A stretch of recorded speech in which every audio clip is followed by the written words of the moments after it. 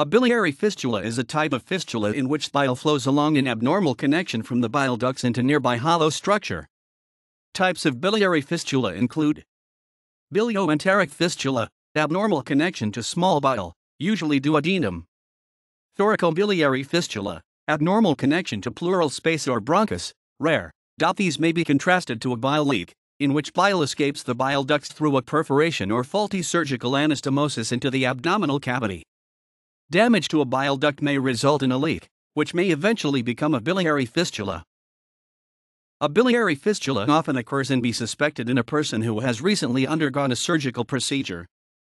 Pain may occur if the leaked bile is also infected, which can subsequently lead to biliary peritonitis. Extensive ascites may accumulate, especially in the setting of sterile bile leakage, which is often asymptomatic in nature.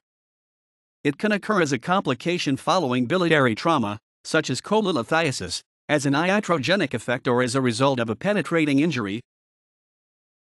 Cholecystectomy with a cholecystoplasty is the most frequent treatment of primary fistulas, whereas the bile duct drainage or the endoscopic stenting is the best choice in case of minor iatrogenic bile duct injuries.